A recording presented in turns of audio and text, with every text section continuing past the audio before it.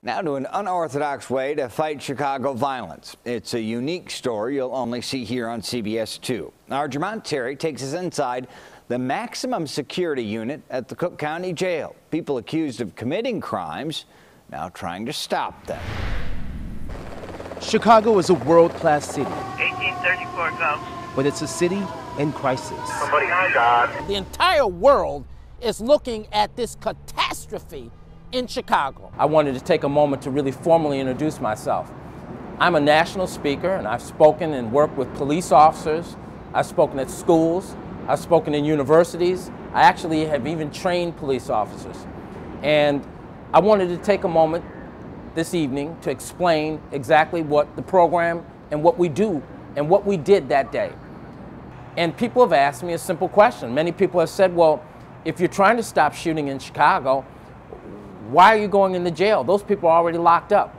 Well, each one of those people who are locked up, many who are returning home, we have a unique opportunity to speak with them, as you saw on TV, talk with them and inspire them and give them an opportunity for redemption and have them take some control over their behavior. We went in and asked them not to shoot innocent women and children when they get out. And if we give messages at the Cook County Jail, which is one of the largest jails in the country, that the crime rate will go down. I have done that in Florida. In fact, I had a police chief, the mayor and city council members go into the Manatee County Jail with me, and we spoke and we connected with those individuals, and the crime rate did go down. And what means the most to me, and what I'm most concerned about, is the death of our little boys and girls. Some who won't make it to first grade this year because they're going to be shot and killed, and they're innocent victims.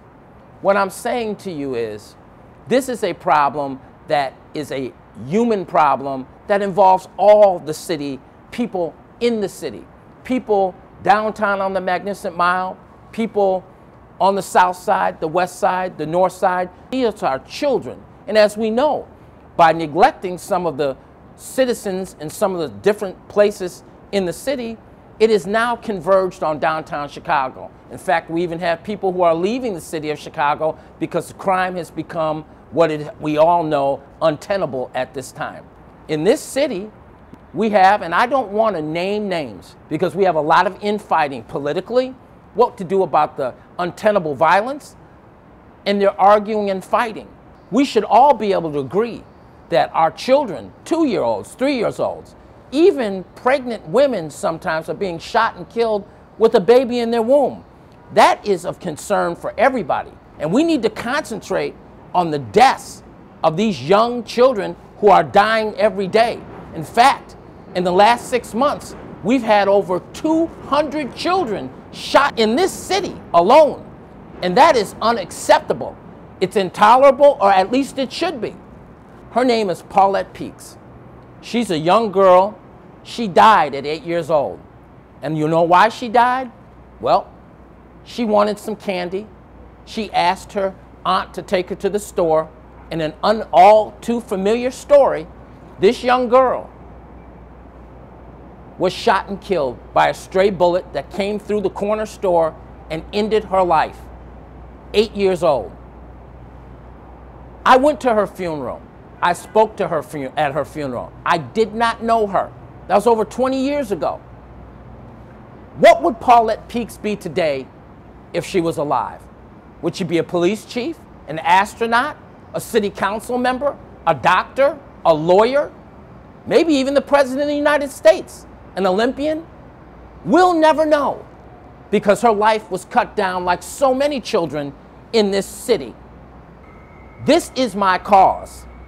This is what I am doing by going into Cook County Jail, asking men, showing these pictures, showing them tapes, showing them news clips of the damage that is done. This is the young man that killed Hadith Pendleton. He didn't mean to do it. He was shooting at somebody else.